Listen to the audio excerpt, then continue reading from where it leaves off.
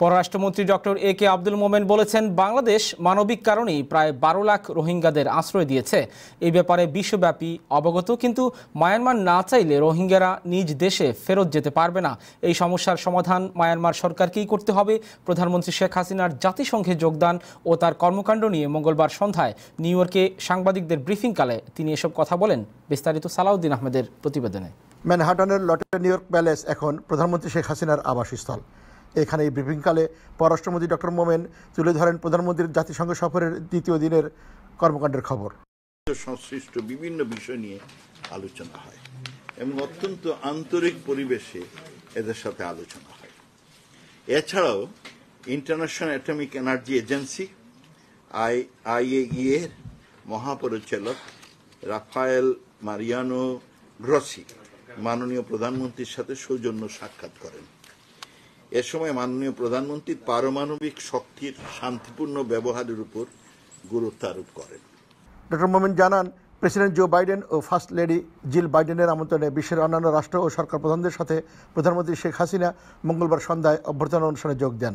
মঙ্গলবার সকালে জাতিসংঘ ভবনের মূল অধিবেশনে প্রেসিডেন্ট জো বাইডেন তার ভাষণ দেন। ভাষণে তিনি ইউক্রেনে রাশিয়ার নগ্ন আগ্রাসনের বিরুদ্ধে সবাইকে ঐক্যবদ্ধ থাকার আহ্বান জানিয়ে বলেন, এই হামলার কারণে রাশিয়াকে ছাড় দিলে জাতিসংঘের কোনো সদস্য দেশ আর নিজেকে নিরাপদ বোধ করবে না। Russia believes that the world will grow weary and allow it to brutalize Ukraine without consequence. If you allow Ukraine to be carved up, is the independence of any nation secure? I'd respectfully suggest the answer is no. Doctor মোমেন বলেন, প্রধানমন্ত্রী শেখ হাসিনা জাতিসংঘের অধিবেশনে যোগদানের অংশ হিসেবে মঙ্গলবার শ্রীলঙ্কার president, পূর্ব তিমুরের president এবং ডেনমার্কের প্রধানমন্ত্রীর সাথে দ্বিপাক্ষিক বৈঠক এবং ইন্টারন্যাশনাল অ্যাটমিক এনার্জি এজেন্সির মহাপরিচালক রাফেল মারিয়ানো গ্রোসির সাথে সৌজন্য সাক্ষাৎ করেন। Bangladesh has never defaulted on its loan payment, and we hope to maintain that record. এছাড়াও বাংলাদেশ, ভুটান, চীন ও মালয়েশিয়া যৌথভাবে জাতিসংঘ সদর দপ্তরে একটি উচ্চ পর্যায়ের সাইড ইভেন্টের আয়োজন করে। উক্ত সাইড ইভেন্টে প্রধানমন্ত্রী শেখ হাসিনা সমাপনী বক্তব্য রাখেন। Community clinics serve as gatekeeper at the grassroots to prevent huge out-of-pocket payments for health services. Second, to enable community clinics to provide enhanced digital health and diagnostic services, especially for NCDs. Rohingya issue বিষয়ে পররাষ্ট্রমন্ত্রী doctor মোমেন বলেন, বাংলাদেশের জন্য রোহিঙ্গাদের মিয়ানমারে প্রত্যাবাসন 1 নম্বর priority issue. এই সমস্যার সমাধানে বাংলাদেশ OIC সদস্যদের কাছ থেকে সহযোগিতা চেয়েছে। এমনটি জানিয়ে তিনি বলেন, রোহিঙ্গা সমস্যার সমাধান মায়ানমার সরকারকেই করতে হবে। আরো নতুন নতুন সমস্যার সৃষ্টি হচ্ছে।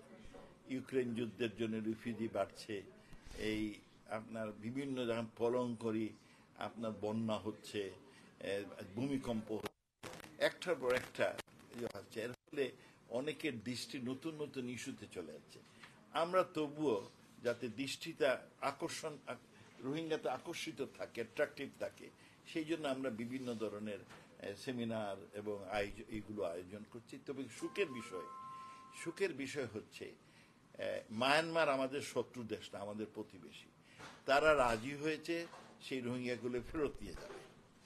তারা বলেছে ওদের আপনার নিরাপত্তা তারা বিধান করবে এবং ওরা যাতে ভালো থাকে তার জন্য যে পরিস্থিতি তারা তৈরি করবে, কিন্তু এখনো পর্যন্ত তারা তাদের কথা রাখে নাই।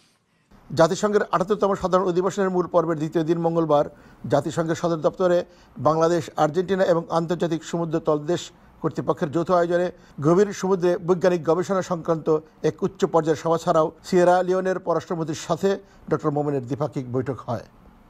Salauddin Ahmed, time television, new York.